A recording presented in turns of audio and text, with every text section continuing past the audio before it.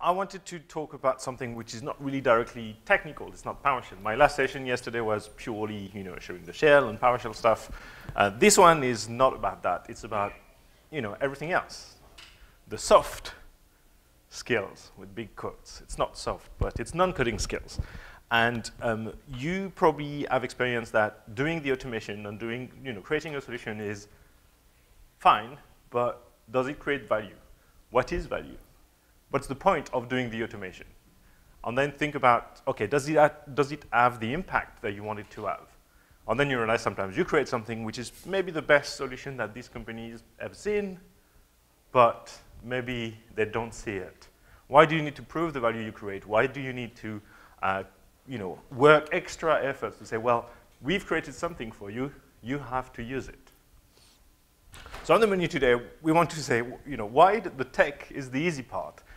It's not always, but it's not because you've managed the technology, you've managed implementing something that doesn't mean you have the impact you want to have. So we are technologists, so what? What do we need to know? What do we need to understand?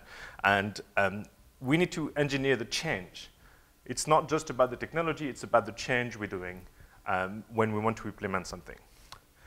And what's the ultimate goal? It's good to understand the task you have to do today, but then how do you read the bigger picture for you, for your team, for the business you work with?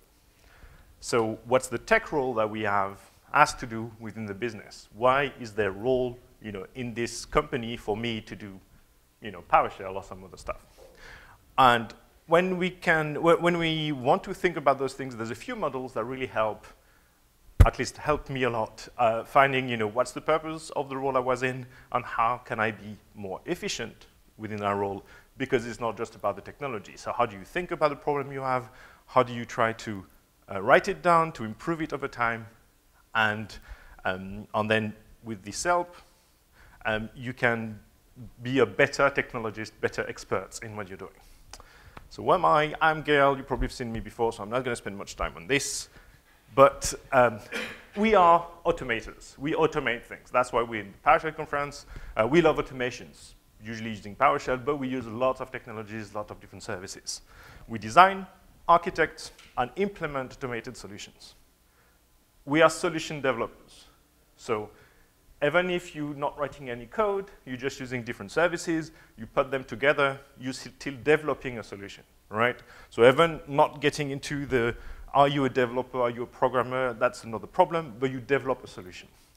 And that's really important. We're developers, so we need to apply a development mindset. We develop some solutions, so we need to think about it that way. And there's methodologies and tools that exist for that.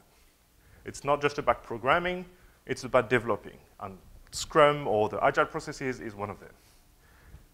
We craft technical solutions from knowledge. And you've seen with April, and you've seen as well maybe in the previous sessions, we're not repeating the same process over and over again.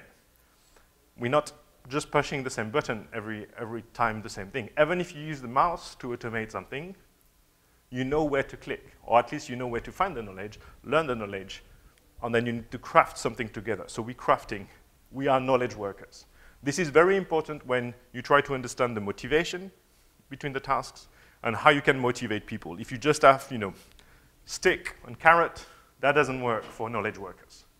There's better ways of motivating people, so bear that in mind. And sometimes we're just doing things because we're told to. And sometimes that's okay. The problem is if you're only doing tasks because you have a ticket coming in, you're doing the ticket, you go to the next ticket, what are you creating? What value are you providing? Do you know? Do you know where the ticket falls? Do you know how to make decisions between two tickets? Which one should you do first? Is it just, first in, first out? So, you need to be able to have some understanding of what's the bigger picture, so then you can find which one to do. And finally, just for fun, with the experts. I don't know if you know this one. If you've seen, I really recommend on YouTube looking at this comedy sketch. It's like 7 minutes or so. And it's really fun because that's all of us. When we ask to do something, and it never goes, we're the experts. So we're the experts, so what? We know the technology, we know what to do with the technology, how to build it together, but the best solution does not guarantee success. And we know of very, very good products, probably the best, we believe, or I believe at least, some of them were the best, successful products with the right technology, but that doesn't mean they were successful. We are introducing a change, so a change of behavior, and that behavior and that change needs adoption. And that's usually very difficult, and when we think about creating a new product, or we're creating a new solution, a new automation system, we don't really think about the change of the adoption that needs to happen around that product. So success is not only creating the right solution, but it's also how that solution is used. And that's very, very important. And that's an example of a Windows Phone, which was a very good product, but didn't work at all. So you can create the best solution. That doesn't mean that's going to work. And in this case, good software, good software in its own, good phone, like the devices were good, but the services and the experience were not good because of the apps and those problems. You can have the same thing where you have the best automation. If someone cannot find where your automation is, or how to access it, or how to interface with it, you're not going to get great success with adoption. So what we build for our users. So sometimes we design solutions and we're thinking, okay, we need to create a solution and we think technology. So we build those things. Oh yeah, we created a great solution for you, and it's using Azure, it's using PowerShell, bicep policy, there's a lot of those things, technical terms, buzzwords. For us, it's great. We're technologists. We understand all of these things because we can exchange, we can compare, we can see, the purpose. But what about the users? Do the users understand this? And frankly, do they care? So it's all about the business value. But what is the business value? The business value is whatever the business finds valuable. Very helpful, right? But actually, that's what it's about. You don't have one business value which is universal for everyone. It depends on your business, what's the line of business, and all of those things. And that's what you need to understand why you exist in your organization. It's not the script that you wrote. That's not business value, at least 99% of the time. Maybe it is your sole job is to create a script and sell it to a customer. Maybe that's the value your company expects. But usually when you're doing automation, that's not where the value is. That's not where the business value is. There's some other things that needs to happen to be valuable to your business. And if you don't understand and have a clear understanding of where that comes from or where that goes, it's going to be very hard for you to optimize the work you're doing. Having the right priorities for the tickets or the projects you're working on. So hopefully, it's what the customer needs and wants. And I already scrapped the wants because they never know what they want. They tell you something, and it's never what you deliver. So remember that you say the customer wants something, it doesn't really matter. You guess what the problem they have, you try to answer it, and they will tell you, no, that's not what I want, which is good, because then you can work something else and try again. But the key is, don't spend 3 months or 6 months trying to do something for them, and then say, hey, I've done it, it's perfect, it's for you, and then they tell you, no, that's not what I meant. Do something quick, what we call an MVP, most valuable product, minimum valuable product, something tiny, something that you can say, hey, did you mean this type of improvement? Even if it's just a mock or something very quick, and it takes you half a day, and they say, no, that's not what I meant. So then you can dig further. And then you do very tiny increments up until they say, oh, yeah, I can use that. And this is one way to start the adoption process. You involve them early enough. You don't go underground for weeks or months. You try to validate what the problem is first.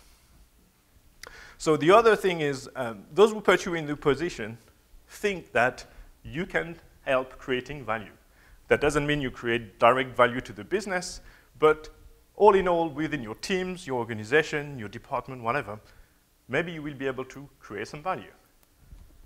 So when you try to understand, how you can help creating the value, don't look at the tasks or the technology, because you might miss the opportunities. If you see the end goal, the purpose, you will see, oh, actually, you don't need that solution. You just need to do this. So you can bypass all this new software that they wanted to purchase directly to go to the solution they need. And look at what help you are providing. What is the mission? The mission, the goal, the purpose of maybe your team or maybe your role.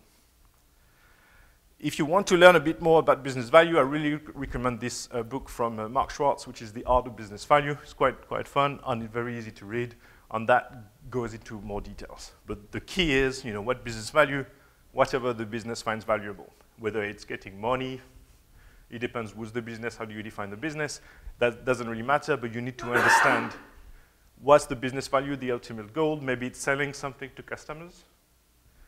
But then, how does that affect you? So that's also where we are going to start diving into. Also, I hear quite often, yes, but I'm a tech, I'm only internally facing, I'm not directly communicating to customers, so that doesn't really apply to me. I'm not directly communicating to customers, so I do something different. Well, you don't create value directly to the customer if you're not selling to them, but you're part of a bigger system, which the goal is to create value. If a company exists, it's to create value to answer a need that someone has, and that's their reason to exist, whether it's commercial or not commercial. Non-profit also have defined value in some ways, which is probably not the money, but the service they're giving to a community or to something else. So the key element there, and I will put the red boxes when it's quite important, key elements, business value, always keep that in mind. And be focused, extremely focused on the business value. The mission and the purpose of your organization on at different layers is very important. For you, maybe your role, if you have a role which is unique in your team, maybe the one of your team and the one of your department and so on. And it all starts with a problem or a need. There's always something that, okay, I have this problem, so I need to find a way to make it simpler, or ask someone, or buy a product, or do something. So Bob needs his PC fixed. If Bob does not work in the company, fixing his PC may not provide any value for the company. So maybe that's not the job to fix, a random guy's computer. But if Bob works here, it will help him getting back to work, so he will be more productive. And maybe he's directly selling to customers, so directly creating value. So there's a relationship between the work you're doing and how you can help Bob getting back to work and create the value. So there's still a relationship. It's not direct, it's not customer facing, but you're still providing value. I'll take another example, and then we will run with that one throughout the presentation. Something that we probably relate a bit more. So Sarah needs 28 VMs provisioned and configured so that she can run Teams, an accounting product, which is a SaaS. So software as a service, it's just a website, and you do accounting. You can think of any big accounting software that run on the web. That's the idea. And then she's got a very specific need. She just wants 28 VMs and sold to the company's customers. So the accounting product is sold to the customer. So she's creating something and managing a software which is sold to the end customer. She has a need. Let's say we are the platform team. We were to create and maintain the VMs, the images at least, the bicep templates to be able to spin them up on Azure, or the artifacts. We saw DSC as an example to manage configuration. That could be the thing that we're doing as a platform team. We also use, in this example, Azure Policy Guest Configuration. This is a product placement, you see. We also use guest configuration to ensure we create VMs. They stay in the same position. We're also compliant with governance and things like that. So let's define the platform team. Sarah's the customer of the platform team. Even if she's internal, even if we don't call that necessarily a customer, it's still the customer because she has a need and we're providing that need, all right? We need to create some artifacts. So we saw PowerShell scripts, maybe one artifact if they need to use that script. It's something that is unique that we create for them and they can use. It could be bicep modules, images. I would say that's kind of part of the product that the platform team provides to them. But the product is not enough. So we have some services that the team is building. The services are your experience in general. For instance, how do you discover all the things they can do that we built for them? Azure already has a lot of things. Why would they go through the internal team to find a PowerShell script or to find maybe an image or some automation processes? Well, we need to present that to them, and we need to really communicate with them, okay, that's the portfolio of services or products that you can use from us. Why would they care about what you created? Because you have good reasons if you build it, not because someone told you so, but they should care because you're compliant with your company's security policies, because you maintain something secure, because it's just easier for them to get it to work. But you need to make this communication really clear. It can go through documentation, examples. Maybe you will also manage the support and the updates of those artifacts and the services. Maybe you will provide consulting services. You may not call it like this because it's internal to your company, but if you have a customer and they want to have some customization, or they want to have some, they would like a new feature, you can think it's consulting services within your company. So basically, you're using a cloud. In this case, I used Azure as an example. And then that's a provider for you, the platform team. Then you have the platform, which is also the service that you're providing to the app team, which is Sarah's team that we discussed. Okay, so we have different elements, and then this is things that use at different layers. And what's really important here is to think about it as products and services, not projects. How can you define very quickly what a project is? Anyone? I like to say that a project is something that has a start date and an end date. That's how you see a project. If you create a product, it doesn't work like that. You have a life cycle. Maybe at some point you will tear it down, you will retire that product, and then it will be the end. But when you create something, you don't necessarily know when it starts.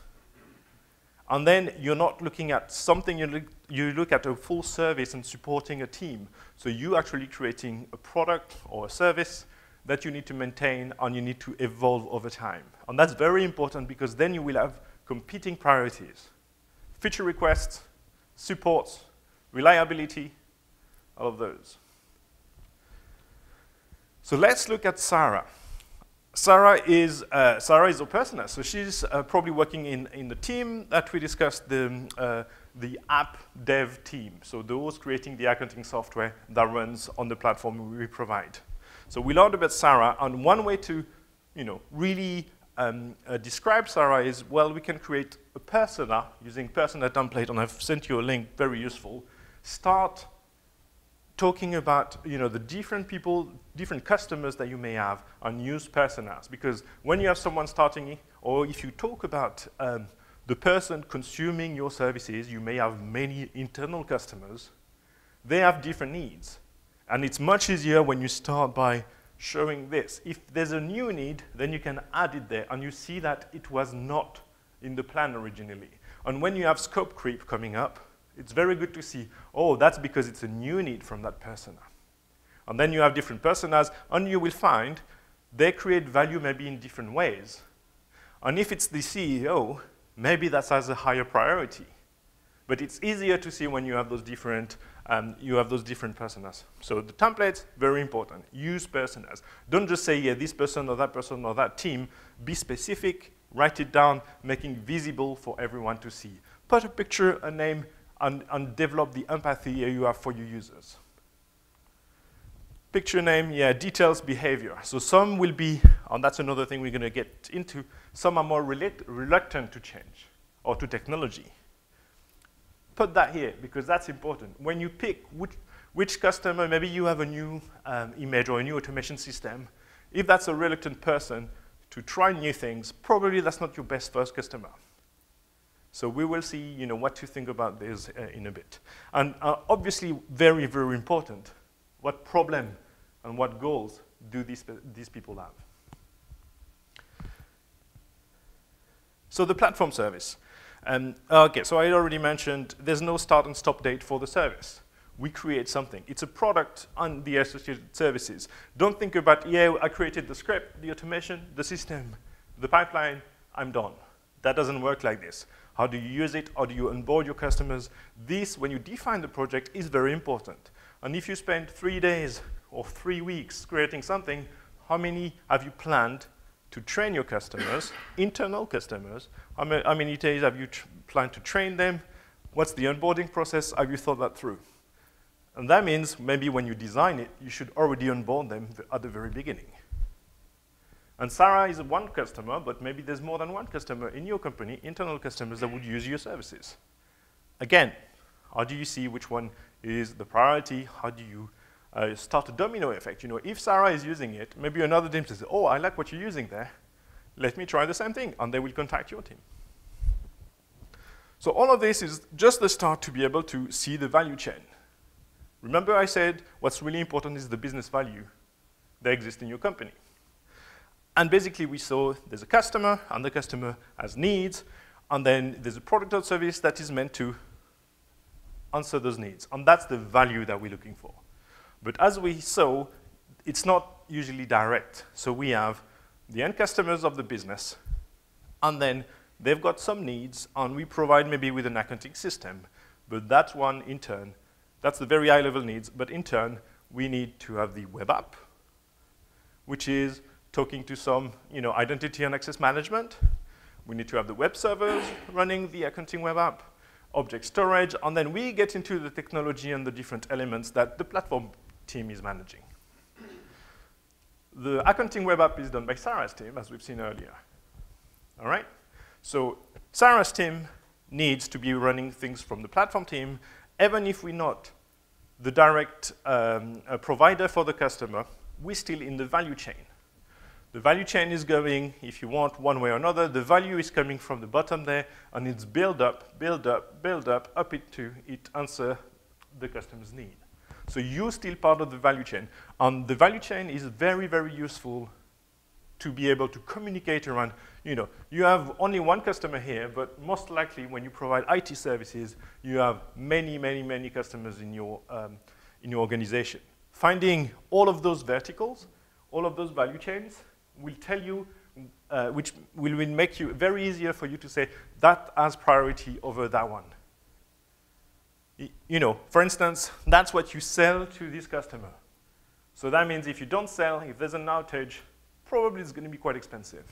If you have some compliance requirements for a compliance authority, depending on your line of business, either it's very, very important, maybe even more important than your customer, or maybe it's not that important and can wait a little bit. So that's how you can define the priorities. But if you don't understand the different customers that you have, then it's going to be hard to manage the priorities.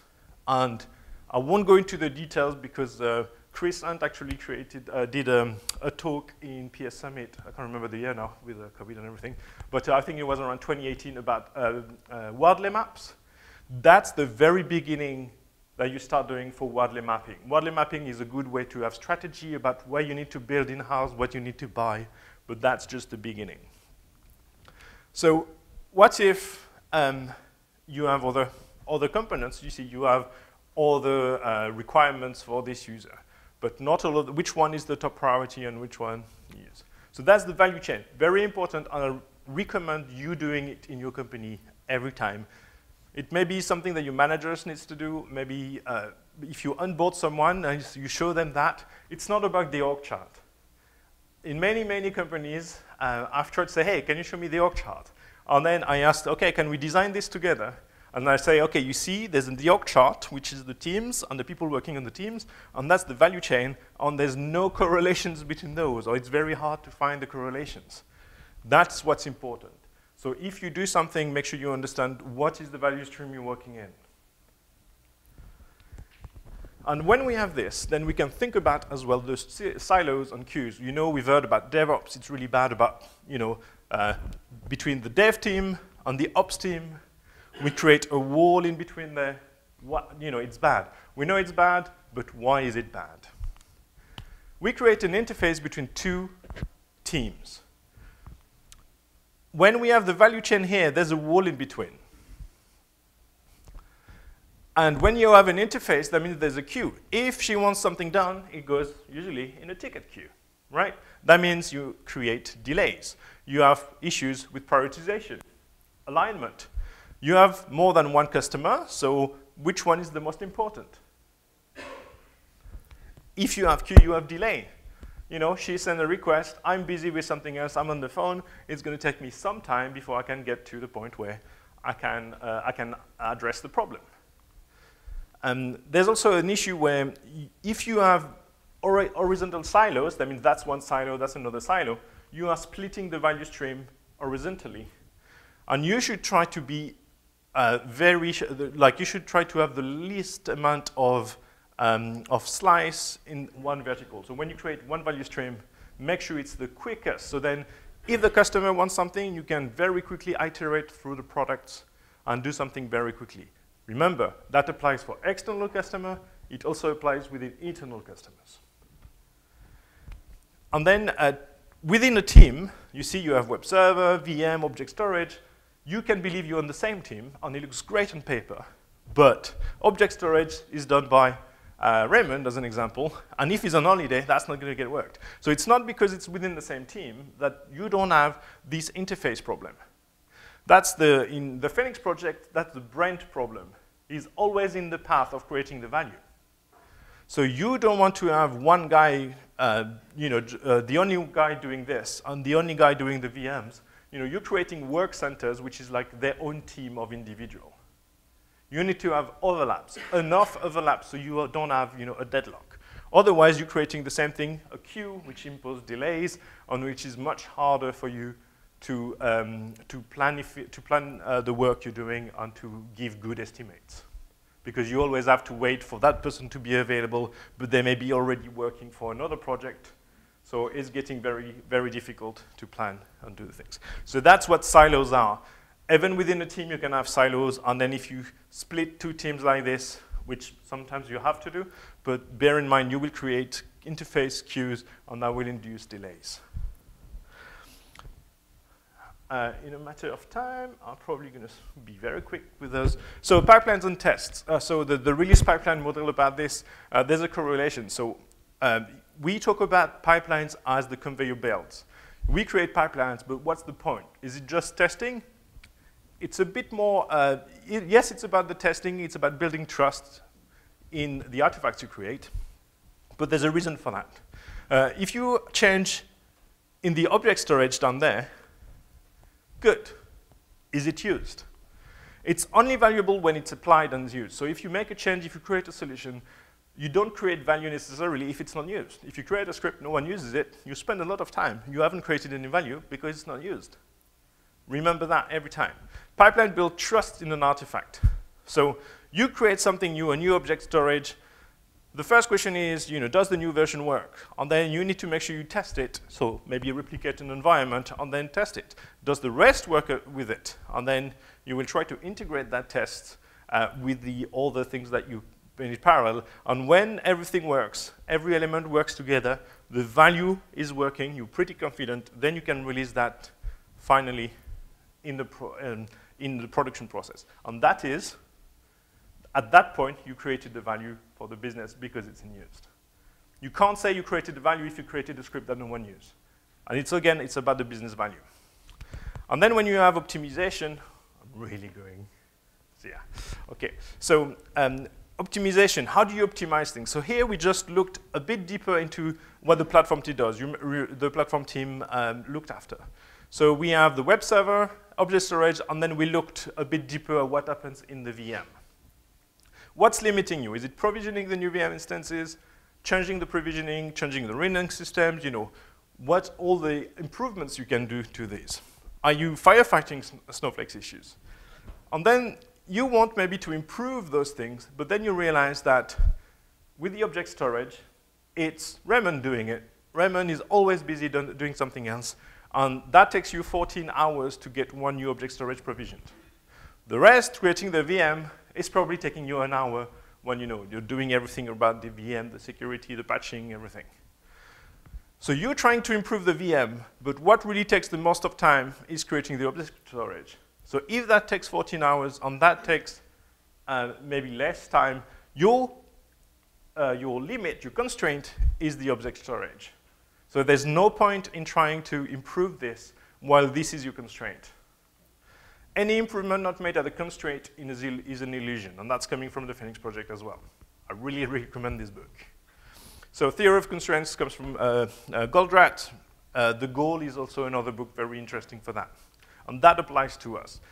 Probably last something very important is the technology adoption curve, or the diffusion of innovation. When we try to create new technology, we induce change. And we think we create a new solution, but actually it's a bit more complex than just the solution itself. We need to deliver that solution to the users, and they need to say, well, I will use your tool. And that's the idea is, some people are keener to learn new technology, to try things. Even if it doesn't really work, they see, the innovators, they will see the value that, the potential value that it has, and they will help you deliver this. Some people will say, okay, like you started, it looks okay, maybe I will give it a try. Think about PowerShell 15 years ago. Some people say, oh, that looks cool. It's really buggy. Oh, sorry. It's really buggy, but it looks cool. So they started doing it, and they started even doing conference about it. And that's how some people do. And then after a while, people say, well, actually, you look more productive than I am when you're using PowerShell. And that's maybe, the early majority here. They've seen you doing it, and they start thinking, actually, I should probably give it a go. And there's those, still using batch files maybe, and they say, I don't really want to move from my batch files on my VB scripts. But at some point, maybe they will do. So you have, and you see you've got that guy, I want my fax machine blank. Some people you just can't do anything about. But when you create your tool, before you even start the implementation or the development of your solution, think about this. And there's also a percentage, so you will see that, and there's a chasm here. And the point is, until you're over there, you're really not out of the woods. If you start just targeting the innovators and the early adopters, it may die off before it even got used everywhere. So make sure you start with the innovators, because they will give you the feedback very quickly. They will try things even if it's a bit buggy. Then you can start with the early adopters, and then you will have to keep pushing to get the early majority. Usually when you get to that point, it's much easier, and then it will just roll out to some extent. A bit like what happened with PowerShell. At the beginning, yeah, PowerShell is cool. And then, Monet Manifesto, even within Microsoft, they didn't believe it. And then kept pushing. Maybe, PowerShell v1 was there. And then, say, oh, actually, that's cool. Let's give it a try. And then Exchange came up, and people started to use the Exchange, PowerShell with Exchange. And this is where people were really being productive, and they found, oh, that works. And then the rest of the community followed. All right, I have so much more slides, but I knew that I would not get to the end. So if you have any questions, let's do this, and then we can talk about value stream mapping, maybe outside at another point. Any questions so far? Was it helpful? Yeah, okay. There's a lot of things it's like it's very theory-based, but I do consulting and I help companies, and I help in two ways. So obviously PowerShell, DSC, this kind of automation. But almost every time, you have an impact with the technology, but you're not going to be able to have that much of an impact compared to changing the process and the thinking process you're doing around this. Implementing an agile workflow, I'm a Scrum guy. I really like implementing Scrum. Not the things by the book, just enough for you to get started, understand how to work with iterations. Whether you want to use Kanban, that's fine. Usually I do a little bit of a mix of those two. But think about it, learn, read books, understand why people are talking about it. The Phoenix Project is the book for you to get a very quick overview of all of this in a very simple way. And then you have the drawers, you know where to look for more information, or the books, or the talks, and things like this. If you've seen April's keynote, she went 1,000 miles an hour with lots of items which are really important, and you can deep dive into it. I just maybe looked into more depth into 3 or 4 of those right now. So that's how you manage, better priorities and better understanding of the organization, how you will deliver the business. And if you're writing automations and solutions, that's what makes it work. It's not just writing the script.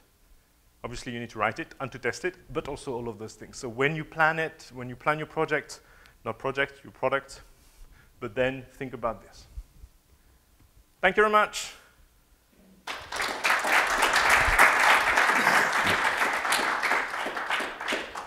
More questions? No? Am I too early? If I'm too early, I can go to that one. If you want to leave, I won't be offended. Otherwise, we can go to. So this is value stream mapping. So the idea here is it's the extra. I might not be able to get to the end because there's a lot of content, but that's the idea. You know, you're working in a support request type of thing, and then you get an email and say, hey, I want those VMs created for me. So you're busy. You're doing something else. The request coming in the ticketing system. Monday you were busy firefighting. It's Tuesday. You're not going to look at the ticket today. You received it, you received it, 3:30 p.m. Okay, it was on the queue. You left it there. And then Wednesday morning, you come. Okay, I'm ready. I'll look at the queue. I check my emails. Look at the queue. 9 a.m. I'm going to start on the task. It's been 17 hours and 30 minutes already waiting within your queue. No biggie. Maybe, maybe not. And then you start working on it. The first thing is, network configuration. It takes you 10 minutes to do it. Pretty easy. And then you have to create the VM. So spin up the VM maybe in your vSphere environment. That's not a long time, but you had a stand-up before that, so it waits another 20 minutes. Then it takes you, 15 minutes to spin it up, maybe because you couldn't find the template, and then you just have to find the thing. I don't know, right-click, start. Let's say you've done that. And then you do, pre-stage it in AD to make sure that, when you have the build process, it does that. But before you can even get to work on this, when it's there, it's like, this is the waiting time. And this is the actual hands-on time when you do something. So AD pre-stage, you go in your AD forest, maybe you're just running a script. It just takes, let's say 5 minutes, maybe less, but at least there. And then you need to do the OS deployment. You have a coffee, 5 minutes, probably more for me. But then you start the OS deployment, and that takes 4 hours. Because Windows Update, obviously. So now we've got the time where we're there. So 2:55 p.m. on the Wednesday. You leave it there because it takes 4 hours. You're not going to sit and look at it for 4 hours. And then when it's finished, you're already working on something else. So you wait for Thursday morning when you start your day, and that's been 21 hours and 5 minutes, just waiting there. And then for the OS configuration, you go the old way. I used to do that many, many years ago when you have this very big Word document with step 1. Go in this thing. You've been there, right? I can see people like twitching. Yes, we've been there. And then finally, you can do the web server install. After 2 hours, you get the person ready to do that. Raymond was busy with another meeting, so then he can start doing the configuration. That takes maybe another 2 hours. It's a bad scenario, but I've lived that, so I know it's true.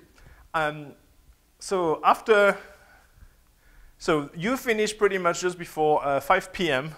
on the Thursday, and then you say, hey, it's ready. You update the ticket. Yeah, it's ready.